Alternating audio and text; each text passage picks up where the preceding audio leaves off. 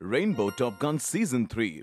Hello and welcome to Rainbow Top Guns. I'm your host, Shane Phillips. This is the third season of our program, which means you must really appreciate our show. So let me start with a big thank you to all our audience. Season 1 and Season 2 were full of inspiring stories. Most of these were rags to riches, which means anybody can get rich with the right amount of focus, hard work, perseverance, a little luck, and being in the right place at the right time. United Arab Emirates and Dubai are definitely the right place, and the time is now.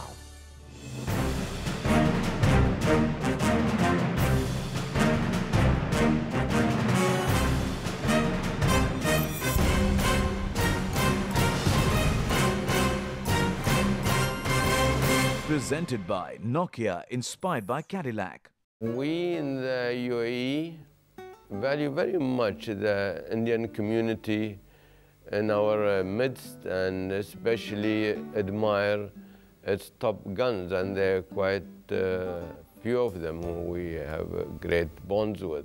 Our President, His Highness Sheikh Khalifa bin Zayed Al Nahyan, is himself our greatest entrepreneur, embracing change, creativity, and vitality, and inspiring our entire nation.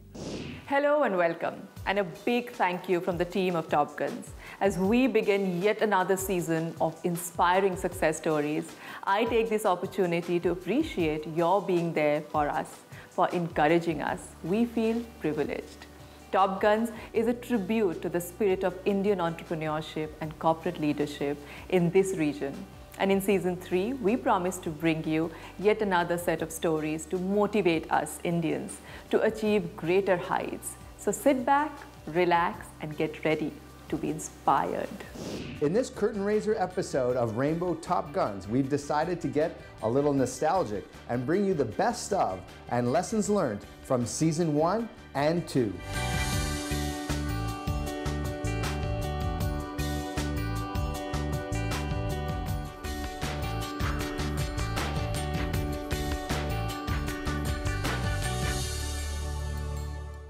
Mickey Jagtiani, the founder of the iconic Landmark Group, is one of the most famous success stories in all of Dubai. Here's one gentleman who really believes the delegation of authority is fundamental if you want to build a billion-dollar empire. Mickey never wanted to run anything himself. He always believes that there were people who could do it better than him. I think I'm going to leave a legacy behind of young people who can really work and drive the business to the next generation. From humble beginnings, Mickey Jagtiani would walk some distance just to save money on bus fare. Today, he's credited with creating more millionaires than any other South Asian in Dubai. At the same time, he is a bona fide billionaire. My family went through some misfortune and we lost a lot of our money. We had no income, so to speak. I was in London, and with very little money, I remember I used to spend time walking from one bus stop to the other bus stop because I didn't have the money to cover it. I remember once I was in this building. I used to study in the bathroom because the bathroom was 3 times the size of my bedroom. I worked in a hotel, cleaning hotel rooms. Well, all these experiences count you to learning so much about life, doesn't it? Nobody plans the events that happen in life. It happens. And then you just take the best of it and move on.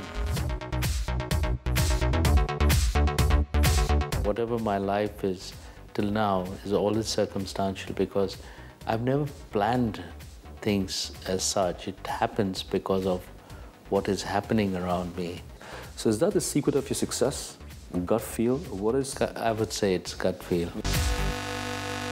Another very inspiring story from Rainbow Top Guns Season 1 is the story of Yogesh Mehta, the founder of Petrochem, a true rags to riches story.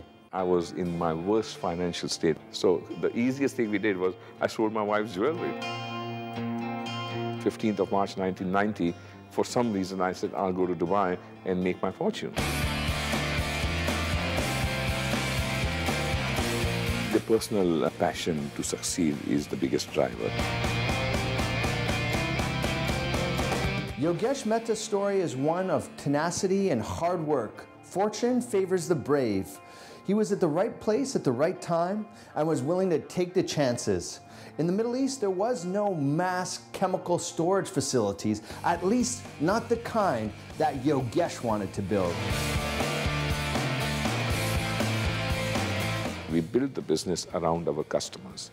What did the customers want? How could we serve them better? How quickly could we serve them? What credit could we give them? Could we understand their future needs? And the trick is in anticipating what your customer wants and serving them before they want it. And therein you create a value. And that value is dollars. That value is money. That value is profit. And of course, that's how we reach where we are.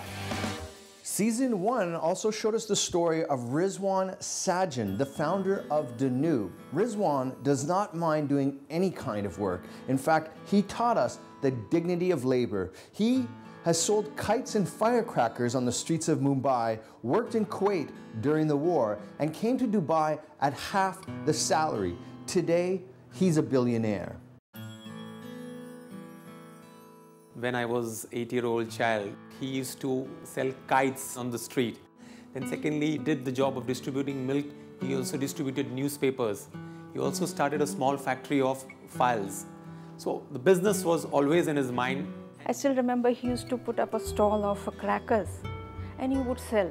He never had that feeling that I'm selling what. I used to shy off, but now I feel, oh my God, this man, what he was and now where he has reached.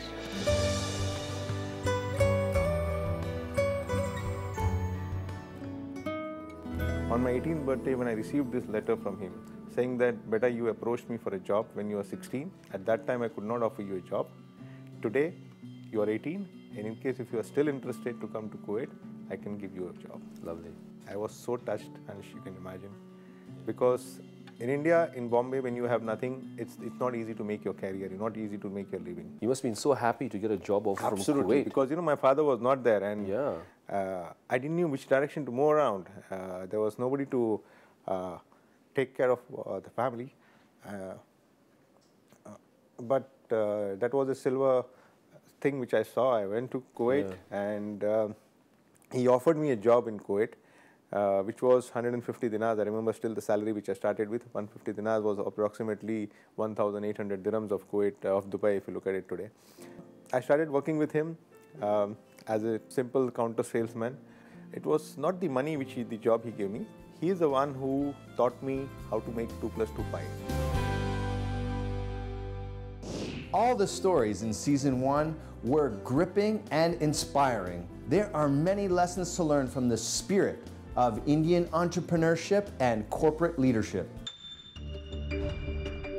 Everybody has to struggle life. After fighting nearly 10 years, 1971, Mr. Shah, and he helped me and he made me Vasu Shroff.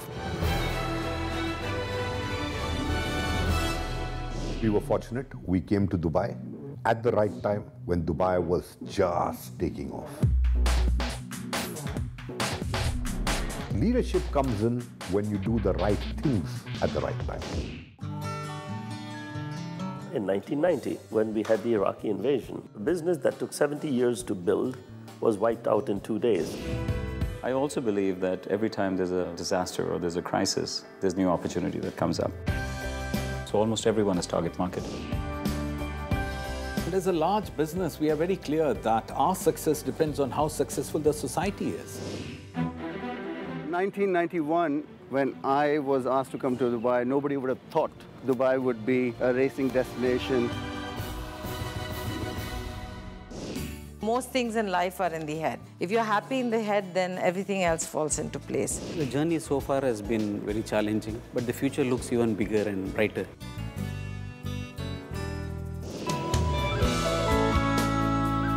My mother once told me that be good to the 10 people around you. That's where the God's blessing, that's where Allah's blessing.